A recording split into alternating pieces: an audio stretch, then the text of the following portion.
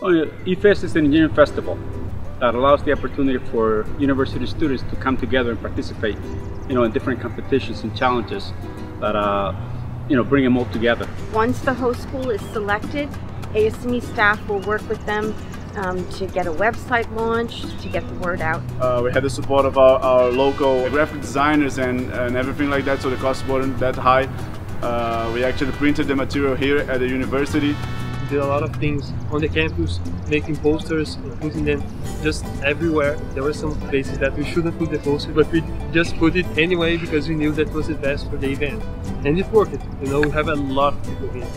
We met someone at the street. We said, "Oh, do you know eFest? Oh, this is a festival, an engineering festival which will happen at UFRJ. It's the first time in South America." We spoke with our friends. We asked for help to everybody to share it. I sent to more than 300 contacts on my WhatsApp list, so did the rest of the group.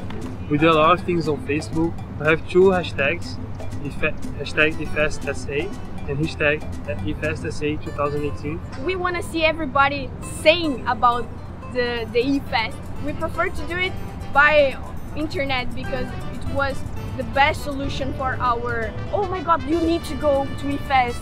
Don't you know how much incredible this event is? You will miss it, you will cry in your bed.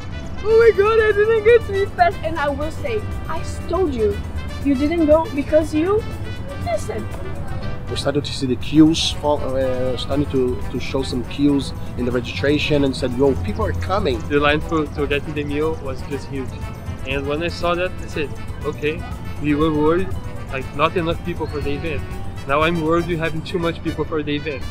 Everyone was able to handle the additional registrations pretty easily. We've got a huge crowd here in Rio de Janeiro and it's awesome.